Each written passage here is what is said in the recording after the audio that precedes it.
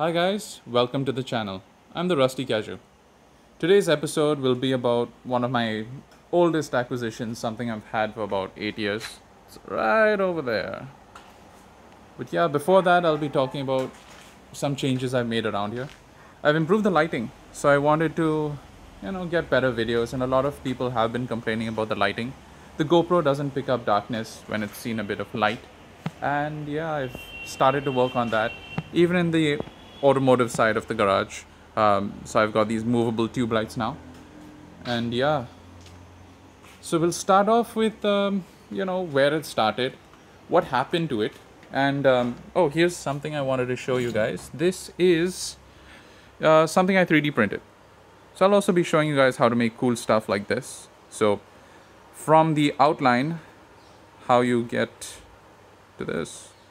So it's got the outline and it's also got the logo. It's not a logo, I mean, it's just the text stylized and stuff like that. But it's kind of cool. So yeah, I'll show you guys how I make this and how it works. So yeah. I've got a lot of stuff still lying around. This is the bay that I use for my parts. It's really hard to sort this stuff out. There's so much of it. Maybe I'll start using it for projects like these seats. They could be seating in the garage. A little rough. Maybe I'd use this bumper for my car. I don't know. These could go into the man cave / office. They're Mercedes seats, really comfortable, really nice. Rusted frames, so I need to work on that. And yeah, a couple of springs. I don't know. You guys could send me ideas on Instagram, stuff you've seen online that you want to see being made. I could do that. We've also got my RXZ back in here. And here are some pending projects. They've got to become something sooner or later. This is a rebuilt RX 100 engine. So I'd like to put it into the RXZ, get it run in and test it out, and then, maybe build something out of it. I don't know. This is a BMW M20 engine. Yeah, that is another whole topic, what I want to do with that. I think you guys have an idea. It's a 6-cylinder, straight 6, made it to a 5-speed gearbox. So that's something really hard to get, the manual gearbox, 6-cylinder engine out of an older gen car. It's period correct. It'll be like original. That's the plan, with a few tweaks here and there. And that is a spare Fiat twin cam engine I have lying around. That is out of a 1.6 Petra that we had, and a friend of mine and me, we took that apart, and we plan to put it into the Uno at some point. So yeah, maybe I'll get that car running first, and then we'll talk about that. Yeah, I've got a turbo kit too, but that's for later. And this is my Golf. It's been a rough journey. I've shelved it for now, but we're just going to talk about this for today and tell you where it's going from here, where it was, and where it has been. So stay tuned.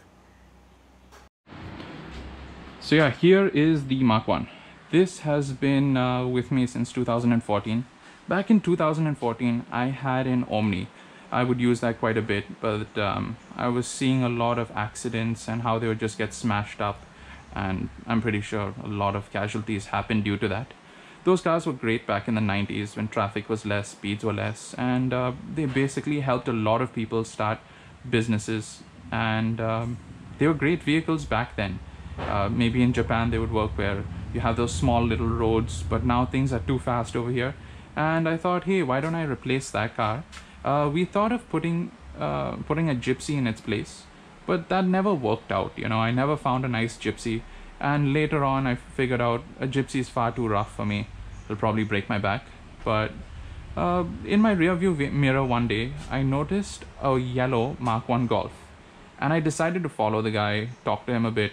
I was a little, I guess that's a bit creepy. Please don't do that. But yeah, I followed the guy, stopped him and say, hey, I also have a Mark II Jetta. And yeah, I spoke to him a bit and I decided, hey, why don't I get one of these? So I started checking on OLX, and I found that, I found this car. This car was for about 80,000, got it down to 70. And I was talking to the owner, he was saying, hey, it's running fine. But I was in the West Coast and he was in the East. And back then, a close friend of mine, Abbas, he was in Chennai. So I said, okay, why don't you check out the car? He checked it out. He said, it works, it's fine. The only thing is that the brakes are a little hard. They need some work. But that was an understatement. That was completely an understatement. The brakes on this were horrible. So 1 or 2 weeks later, I went over on the weekend, took a bus there, and I saw the car. Yeah, I noticed it was not too bad, but when I took it for a drive, the brakes were so hard. They were just horrible. Even the clutch was hard. I had to really step on everything. And what the owner basically said was, "Don't worry, this is like ABS. You just use gear braking." And what happened was, I said, okay, what the heck, I've come all the way, why don't I take the car home? And I set off on my way, headed to Abbas's place, and in the morning I was like, it's not that bad, the car doesn't look that bad. When it was just parked in a corner and I looked at it, it was kind of cool, with all its boxy edges and its corners. This is a really sharp corner. But yeah, it just looked really cool, and I said, okay, maybe I can do it, maybe I can go with this. And what happened was, then I headed to Bangalore. There was no problem on the way except my phone battery dying out. That was always a problem. And Google Maps being a real pain, that gave me a really wrong route through Bangalore. I guess you guys know about that. You go through this inside road, outside road, and then you're stuck. But yeah, that's what happened. And I brought the car to Bangalore, met my friends over there, and they set me off in the morning. That was the whole MBTC group, Mercedes-Benz Touring Club. There's some guys that I met back in Pune when I took my wagon there. That's another story. I'll tell you guys about my wagon later. Right now we're just talking about this. Please don't get distracted, especially me. But yeah, what happened was, then from Bangalore I decided, okay, no problems, I'll head back to Goa. So I did that in one go. And what happened was, the only problem I had was on the Ghats. The Ghats were really horrible. What happened was, these trucks basically were driving me off the road. Maybe I got a little poke in the tire over there. And the owner had said, don't worry about the tires. You don't need a stepney. There was no stepney in this car. Don't worry about a stepney, because these are tubeless tires. So yeah, I went on that, and I had no spare tire.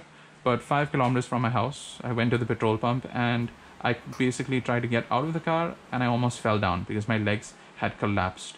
The brakes and the clutch were way too hard. So I just couldn't walk. And I realized, hey, one of my tires was punctured. And a friend of mine came. I wasn't too far from home. He got me a spare tire, and I swapped that, and I was fine. And I used the car for a couple of months actually. Till then I thought, hey, why don't I get this fixed up, get it restored? And back then I didn't know the friends I had in Goa. You know, it would have been far more different now if I had done it. But back then I didn't know anyone, and I thought, hey, there's this friend of mine in Bangalore, in Pune, who knows a workshop will get it done, and my friend would source the parts and overlook this whole thing. And yeah, what we did was, we drove it from Goa to Pune, thinking we would take a bus to Bombay and come back. But what we did was, we said, hey, when we reach Pune, there's no problem, the car's running fine. Drove it to Bombay, then left it on the way back. And yeah, started the process of getting it fixed. But over the course of, I guess, another 6 months, the car wasn't getting done. It was taking a long time. I visited sometimes and expecting to take the car home. And imagine you call the guy up and he says, hey, don't worry, come. And you come all the way and the car's not ready. But the time when I actually had to take the car, the head wasn't even on the engine. But he said the next day, and I didn't know much. Honestly, it's a learning process. You learn as you go. And I didn't know much about this. And he says, hey, don't worry, you take the car tomorrow. And this is when I was traveling alone. Even when bringing the car, I was far more brave back then. And I don't take these risks anymore. If the car is old, or actually, I wouldn't even take a car alone on a road trip, because there are always problems. So what happened was, on the way back, basically the engine ceased. It slowly started giving these weird noises at higher RPMs, and that RPM started reducing. The noises started coming at lower and lower RPMs, till finally around Kolhapur, at around 9 to 10 o'clock, the car broke down. And I was something like 20 years old. Yeah, and I'm like this thin kid. And yeah, I thought I was gonna get mugged. I got under the car, the exhaust also fell off. Got under the car, and some villagers came, they helped me, and they realized that the car couldn't get done. So they took me to their hut actually, and they helped me out. They were really nice. I was really surprised, and I left the car over there in Kolhapur, moved it onto the other side of the highway where there was a workshop over there, and they said they'd look at it for a while, look over it. And I asked the workshop where I got this car done to take responsibility. They were first like, okay, we understand, but later on they said no. That's far later on. Finally I convinced them, and we got the car to some place outside on, I don't know, Sangli or something like that. It was just on a hill, and the car was in a workshop. And a friend of mine was traveling one day on a holiday, and he says, hey, I see this little Golf. I said, yeah, go take some pictures. I was also into making these groups with different car owners who have Mark 1s or Mark 2s or water-cooled Golfs. I mean, they're only water-cooled, but water-cooled classic VWs. That was the idea. And so he went back, and it turns out that car on the side of the road, all dusty, full of muck, was my own car. And basically then I tried to get it back. I tried to get them to do the job. I had to get the car done somewhere else. But this engine has been through so much that I probably put in 200-300 kilometers after that rebuild, and it still blew up. You know, it still started throwing out oil 2 years back, and I decided to give up on it and take up this project once the other cars are done. I have a lot of other cooler projects that'll get done easier, and I thought, okay, I'll shelve this, and when I get the right donor for it, I will rebuild this car and make it into something crazy. It's not possible to make this an original car again. So yes, over here you have a VRS engine cover, and I can show you guys what exactly happens with the brakes. I hope that holds. So what basically happens with the brakes is for power braking, you need this. This provides the vacuum. It used to go over here, and this pump kind of failed. So what a lot of Golf owners do is they put in a Tata alternator that has an attached vacuum pump. So it gets oil from the engine, and it generates a vacuum, and it uses this vacuum for the brakes. But this car has been through so much of localization. You know, oh shit, it still has diesel in it. Yeah, it's been through so much of localization that I think it needs to be reborn into something else, something crazier. You know, if this video works well and you guys actually share it and send it to your friends, like I've asked you to, maybe I will do this. Yeah, this is plumbing piping. This is how badly this job has been done. This was from a time when I wasn't so involved. I've never been under a car at that point. And I thought, hey, this is too much for me to handle. I'd give it to a workshop. But today, I'd do something stupid like this. I'd chop this up. I'd put it over a VRS or an E36, make it rear-wheel drive. I don't know. Let's see what donors I get. Maybe somebody will donate me one. I don't know. But thanks for watching. Please share. You know, like share it with all your friends, everyone you know. That would be really helpful. And even with your family, if they like cars, or if they don't, just force them, please.